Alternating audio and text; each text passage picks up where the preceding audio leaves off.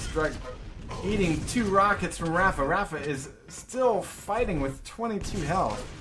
Destruct, actually, that helped him out a little bit there, able to secure yellow armor after being rocket jumped by Rafa's rocket. 3-0. This is a very tight game. 5 minutes burned away. And unlike, say, T4, this is a very sort of patient map. It's usually a bit more low scoring. Rafa is able to grab red armor, and he hasn't really eaten a lot of rocket damage from Destructive. That's kind of big. That's going to maintain his dominance, I think. Neither guy really able to lock down that red armor yet. They're just kind of giving items back and forth to each other. Yeah. Next plays are going to probably need from Mega. Although that's whether or not Destruct can get off of this side of the map. It looks like Rafa is trying to lock him down. Grab red and head over to Mega here with grenades getting in the way. Destruct's coming up really strong here, landing a lot of great rocket shots on Rafa. Rafa just RJ'd away and just said, okay, fuck it. I can't get the item. That's okay. I'm just going to get the hell out of here and not give up my lead. Destruct, sitting with that Mega, sitting with that red, has a chance to really turn things around.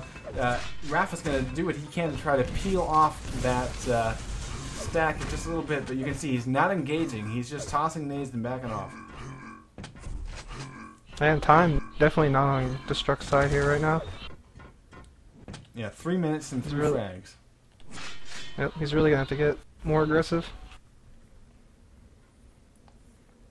Although, with a player like Rafa, he really can't afford to be too aggressive. He's going to have to just pick a moment, and he's going to have to make it work for him.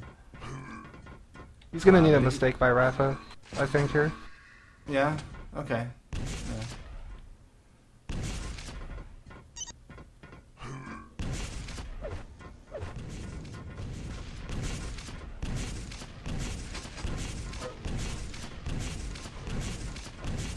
Destruct rocket jumping out of the red armor area, and the Rafa knows that he's a bit low here, and the lightning gun is not working out for Destruct. He did not do enough damage there. Rafa's going to be able to get away and secure. Oh wow! Destruct just shot almost straight up and hit Rafa. That was a beautiful shot. Great rocket there. But you know, still. Oh, here it is. The potential.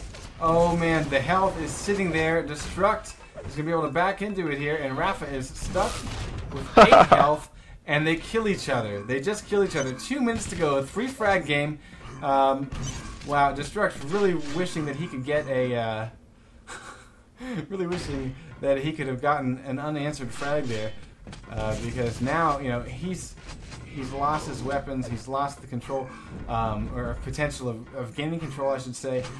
We've got Rafa sitting at 120 and 130, while Destruct is sitting at 180 and 50. So mega health in hand for Destruct, but only a minute and a half left to go. He's got 3 frags to burn through, and this map is really not all that kind for spawn frags, because most of the time the spawns happen kind of behind the walls of this center area.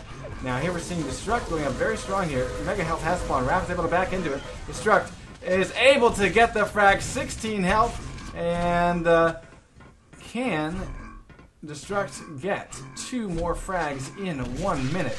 That is the question. That's the $1 million question here. And Destruct is going to try to shut down Rafa at red armor.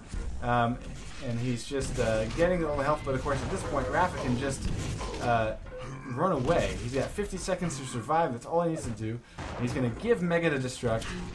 Oh, no, he's not. No, he's not. He comes up from the top side and pushes Destruct off. And this is going to be it right here. Oh, Destruct gets the frag. 1 frag game at 30 seconds. 30 seconds. Holy shit. He just landed a shot on Rafa. Can't he time it in 30 seconds? How did that... Wow.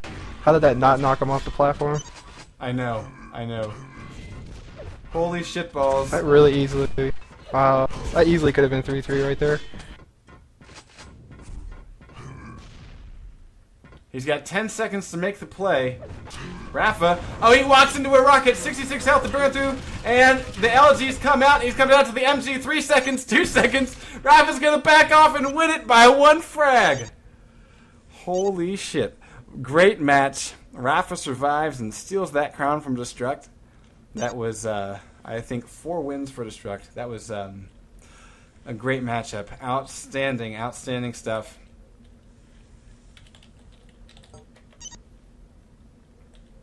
I really thought that rocket he hit up on that rocket platform was for sure gonna knock Raph off. I was watching from Destruct's point of view, and I kind of wish I had seen it from Raph, because, I mean, did he get bounced around a bit by it? I couldn't tell really. He might have landed on the platform just right below the bridge here. Okay.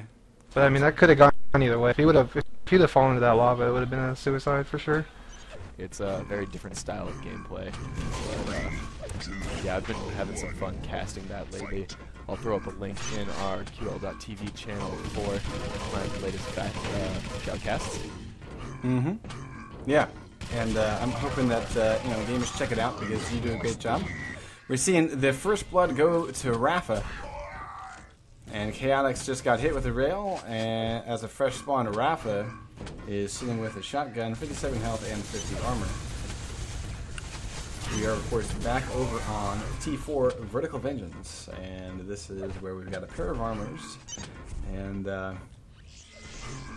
mega health on a 2-minute spawn timer. Chaotix ties the game with a beautiful rail, hitting Rafa in the ass as he is trying to get over to the other side of the map. Oh, Rafa eating another rail, able to pick up some armor though.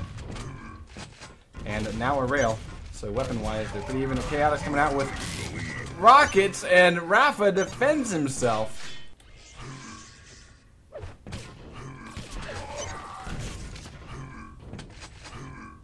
Yeah, Destruct imploring people who are playing to pick QuakeCon maps. And for those that don't know, the QuakeCon map list has been chosen for both Capture the Flag and duels. Yeah, and you know, that's part of the reason why we host this and why we invite all these guys in, so that they can get some warm-up for QuakeCon. Because we really want to see the North American guys do well against those pesky Euros.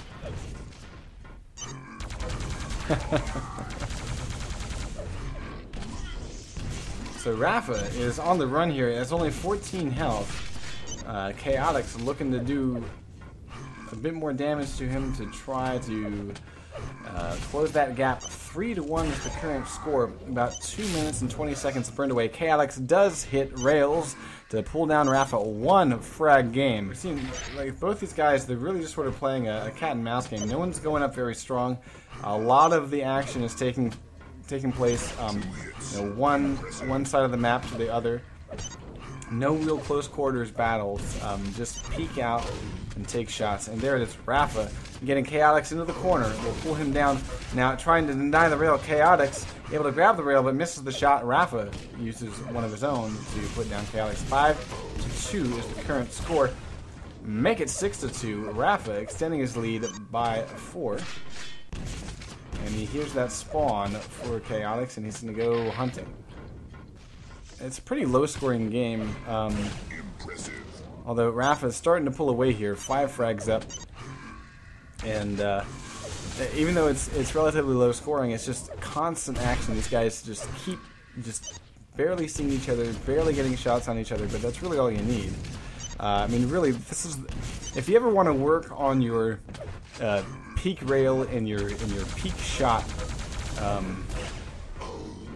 skills, this is the map to play, because honestly that's what it's all about.